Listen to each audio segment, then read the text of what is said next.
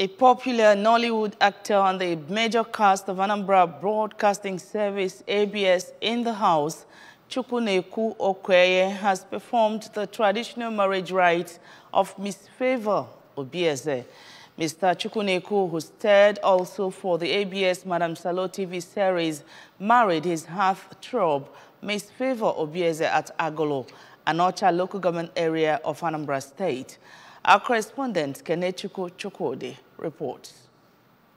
According to Mr. Okweye, he met his wife while attending a friend's church at Enugu in Njikoka local government area of Anambra State, from where their love blossomed after about a year, leading to their marriage. His wife, now Mrs. Favour Okweye, expressed happiness that their joy of love was destined by God and prayed for a successful and fruitful marital journey.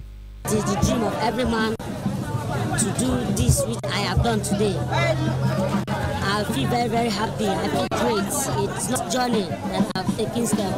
I pray that I will give birth to children, male, female, and I pray that I will enjoy my marriage.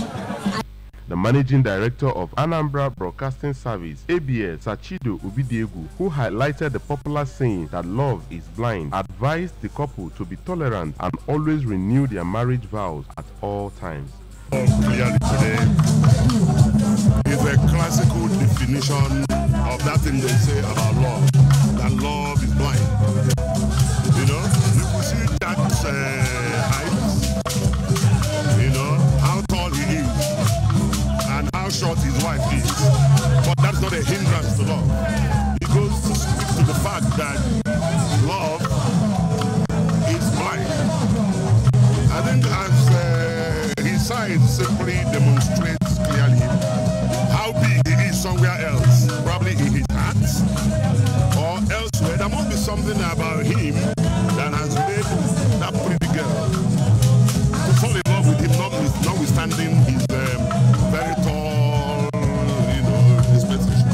Director of Programs Department, ABS, Mrs. Nneka Ekunife, and her administration counterpart, Lady Tina Ekenta, described Mr. Okweye as a humble fellow who brought his versatile skills to the ABS program in the house while wishing both the best in marital journey.